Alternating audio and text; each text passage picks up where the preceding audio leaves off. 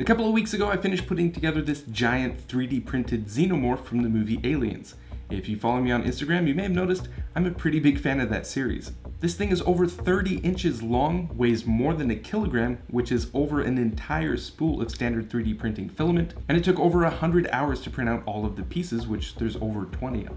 When I showed off the final results, several of you said that you'd like to see a video with some tips and tricks for chopping up models to be able to scale them up really big and print them out in multiple parts like this. That's what this video is, so let's get started.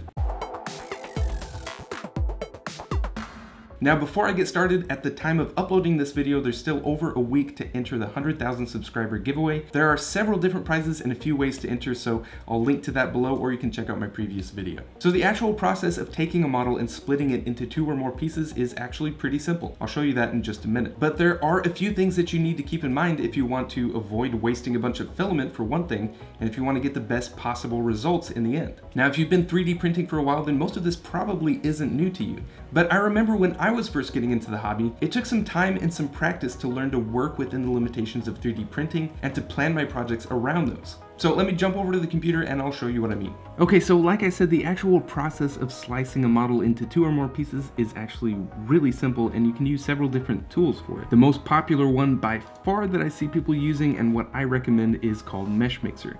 If you've been into 3D printing for a while, then you've probably heard of it or even used it, but if not, you're missing out. It's super handy, you can do all kinds of stuff with it. So let me just drag one of the pieces of this model into here.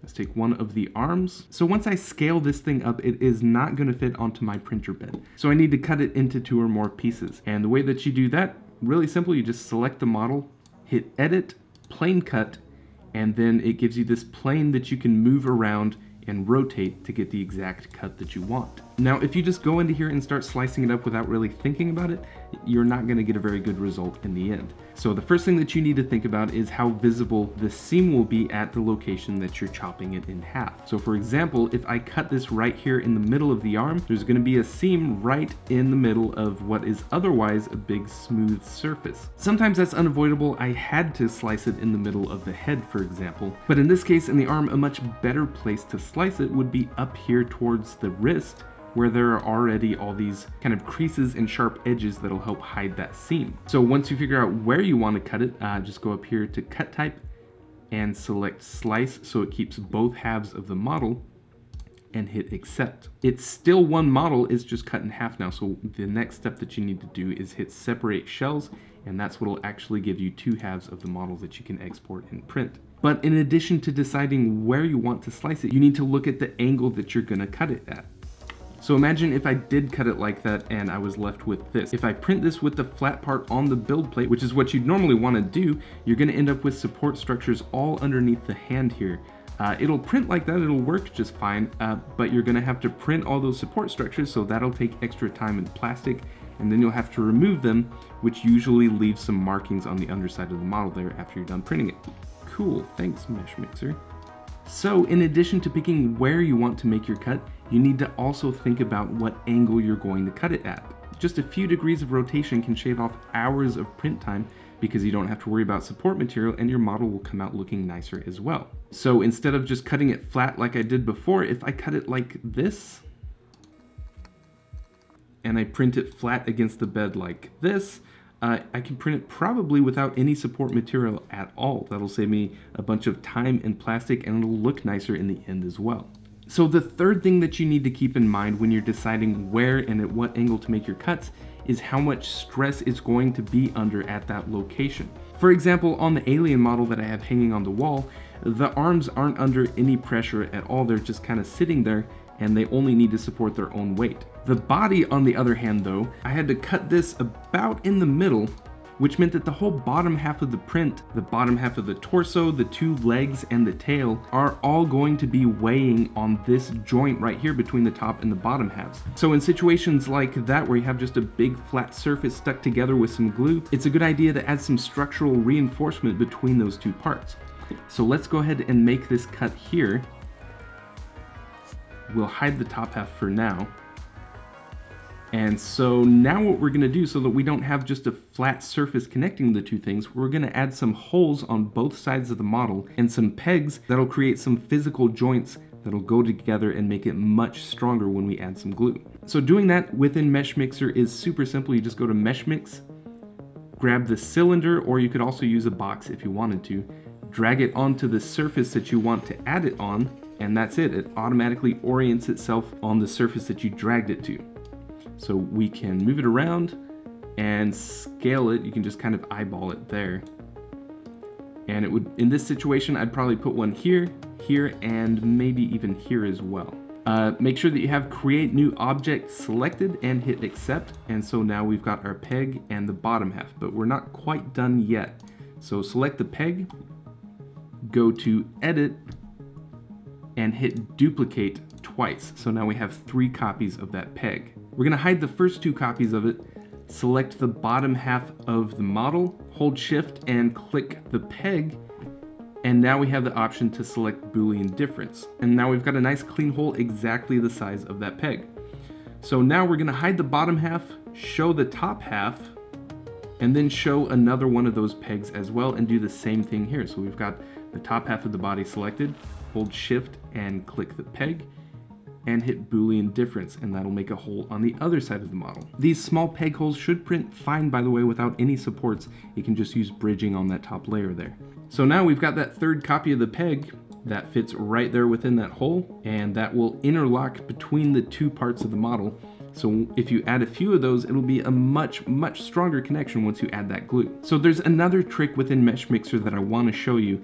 Let me bring the body in here fresh again.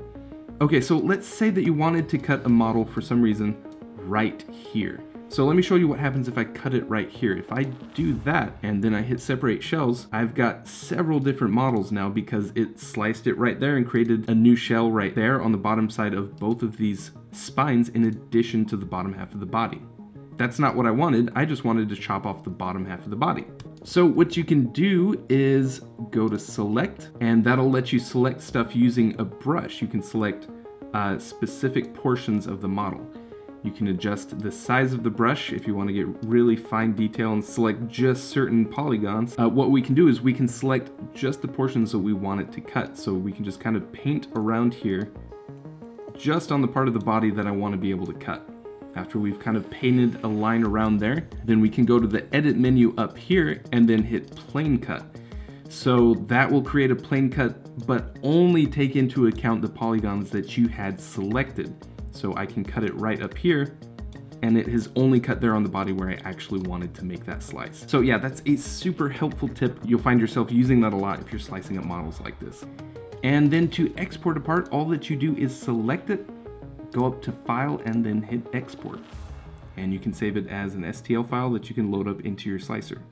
After you get everything sliced up and exported, it's time to print it out. Only real tip that I have here is to make sure that you use the same settings for every piece of your print. This isn't so important if you're planning on sanding it and painting it, but in my case, I just wanted the whole model to look nice and uniform in terms of its shininess and layer height. And I kind of goofed up in a couple of spots because I printed some pieces at a lower temperature, which with PLA means that it'll come out with a more matte finish. I didn't feel like reprinting it, so I may paint it at some point, but yeah, that's one thing that I wish I had done differently, so just make sure that you use the same settings on all of the pieces. Now for gluing it together, you may be tempted to use super glue. I know that I've used it before, and in some cases it works just fine. But for stuff like this where you've got big flat surfaces that you're trying to stick together, especially with PLA, it just doesn't hold very well. So instead of super glue or crazy glue or whatever that's based on the same kind of formula, this stuff works much better. It's a 2-part epoxy from JB Weld. It's called JB Quick. You just mix a 1-to-1 ratio of them together, and you're gonna have to work quick because one of the things that I like about this is how fast it sets. There's not a very long working time at all,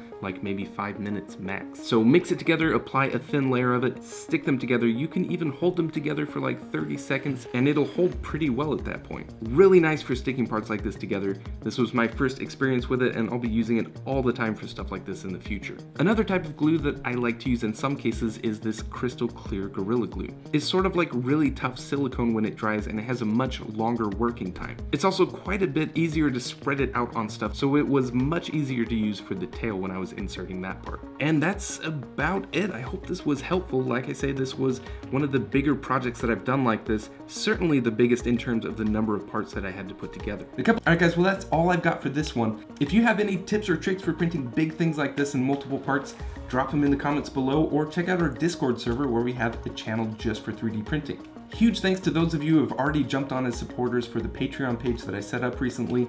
You'll see their names at the end of the video, and if you're looking for a way to support the channel, then check out the link in the description. Anyway, as always, thanks for watching guys, and I will see you next time.